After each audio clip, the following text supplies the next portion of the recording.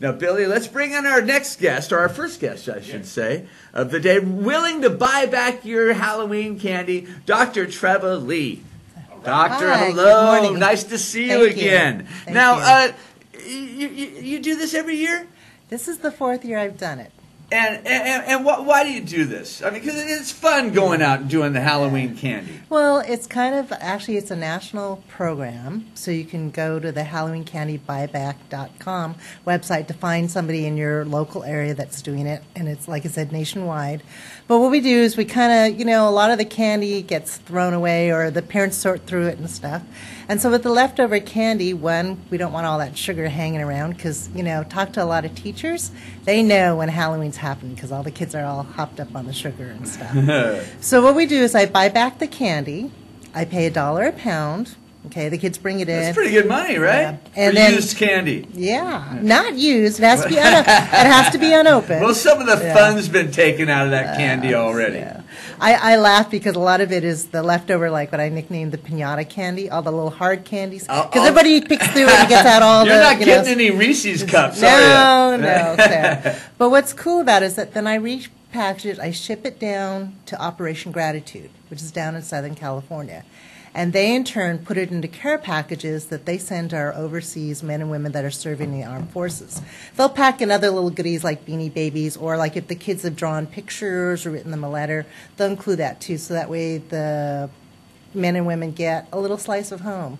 And I know people say, because why when you're in the service, the dentistry comes with it. Yeah. So why not, right? Give it to those guys. Yeah. So it's nice. And they're adults. They know they're supposed to brush their teeth. And actually, we actually send over toothpaste and toothbrushes too. Now, Doctor, you've been a dentist for how long? Over 25 years now. And now, when you were a kid, did you want to be a dentist? Were you that kid? No. Actually, it was something that was probably the furthest thing from my mind. So. Well, you're going to college. When does it turn to, wait a minute, I want to change completely? And what were you going to college first for? I knew I liked life sciences, and I knew I kind of wanted to do something in the health fields, because you can't get into the medical field or the health sciences without wanting to help people. I know that sounds kind of cheesy, but you have to have that altruistic bent, okay? So, and I knew there were certain things about myself that, well, I don't know if I could be a nurse because, as an individual, I don't know if I could stand taking orders all day long. So I knew... You want to be more in charge? Yeah. Okay. So, and I knew I was a little bit more independent also. So I saw people that were physicians, but they really, in certain cases, didn't really have much of a life. They were on call. A lot of their education and a lot of their work revolved around hospitals. And to be truthful, I really didn't like hospitals because when I was in college, my mom passed away from a terminal illness, and I really grew to dislike hospitals. So that was one thing I thought, well, I still want to help people. I kind of want to be my own person. And I thought, well, maybe dentistry's not so bad because I knew most dentists, they still could spend things doing time with their family. It wasn't very often that they would get calls late at night, occasionally, but not very often at all. And truthfully, most of the times it's not a life or death matter either. So I knew I was good with my hands because I always used to like to sew and do crafts and stuff. You can't be a klutz and be a dentist. Right. So I knew I was coordinated with that. So I really like it because it's a combination of not only helping improve people's quality of life and helping their overall health, but also there's that artistic part of it, where you can... Tell me about the artistic part of being a dentist. Yeah. Well, it's like taking people's smile where they're embarrassed, and then you're making it attractive. They feel more self-confident. Even just a little bit of an adjustment or a little bit something just as easy as whitening. It makes it a lot of fun to see that big change in somebody. Now, the whitening. People can buy that stuff at the store, but... Are they going to get the same results as what they do when they come to see Dr. Treva D? No. Well, part of it is because it's over the counter. So it can't be as strong. Yeah. So that's the whole reason. It's not prescription strength. So, you think, hey, I can pay $20 or $30 for this thing, or I can buy it on the internet or whatever. The dollar store has some over here. It's not the same strength. And, to get the same results, you'd have to buy it 3 or 4 or 5 times, in which case you've paid that amount of money, you might as well come to a professional and get it done. How much does it cost? Well, I do a thing called Whitening for Life, which if you become a regular patient of mine, for $99 you get the custom-made trays, and then you get the gel. And each time you come in for your cleaning, like it's in most people every 6 months, we give you touch-up gel. So that way, if you've got a big family reunion or a big wedding to go to, you can do a little touch-up beforehand because maybe you've been hitting those double espressos too many times. Right.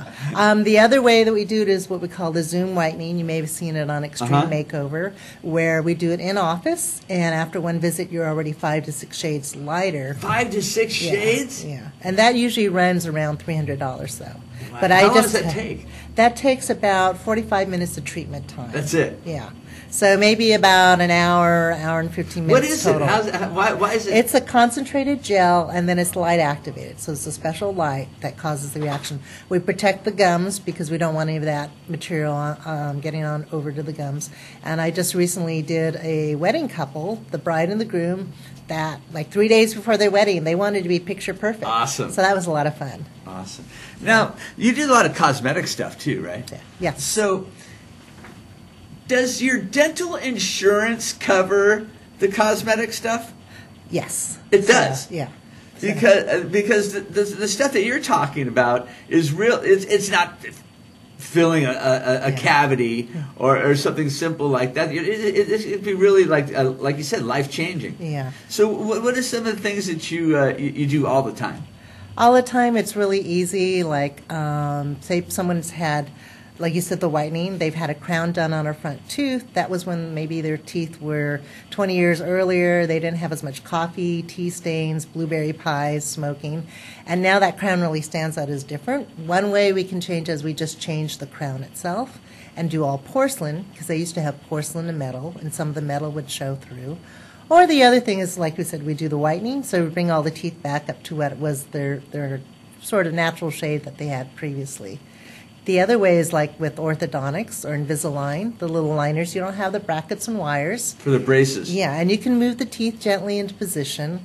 And so instead of having to do something drastic like putting a crown or veneers on, sometimes it's just a little bit to close gaps or to arrange a tooth that's a little bit crowded and a little bit harder to keep clean. So there's things like that, and those are fun to do for people. Is dentistry getting more affordable? I'd like to think so. Compared to regular medical costs, we've been able, with all the preventive stuff, if you can prevent ever having to not ever get a cavity in the first place, I mean, heck, why not? So. Would you tell these people out here that don't believe me that it's normal for this to be my third set of teeth that grew in? For him, it probably is. No, it happens, right? Yes. I've had patients that have had not only the wisdom teeth, third molars, but they've actually had fourth molars. And it was in a set of 2 brothers. So everybody's different. And some people never get, like, a second set of teeth. I've had some patients where they still have 1 baby tooth, and they just keep it forever. No kidding. Now, where's your office located at? It's on Fresno Street between Clinton and Shields. We're just north of the VA Medical Center. It's 2630 North Fresno Street. You taking new patients? Oh, yes. Yeah? So, how do they get a hold of you? So you can look on my website at www.trevadds.com or my phone number, which is 559-226-3010. And for the Halloween candy buyback, just come on by. I've got the hours and stuff posted on Facebook. But we'll be buying back the candy on Monday afternoon and on Tuesday afternoon after Halloween. $1 a pound. Yes. Huh. So. I wonder what we could do to put together some big pounds of candy. And you know what? A lot of people just say, I just want to get the candy out of my house. And they kind of redonate that money back so that it can help to ship the candy over to the troops. You ever pick through and get a couple for yourself? It's hard to resist. Doctor, always good to see you. Thank you very much. $1 a pound candy buyback. Dr. Treva Lee, always good to see you. Thank you. We're going to take a quick commercial break, and we'll be right back on The Buzz. Stick around.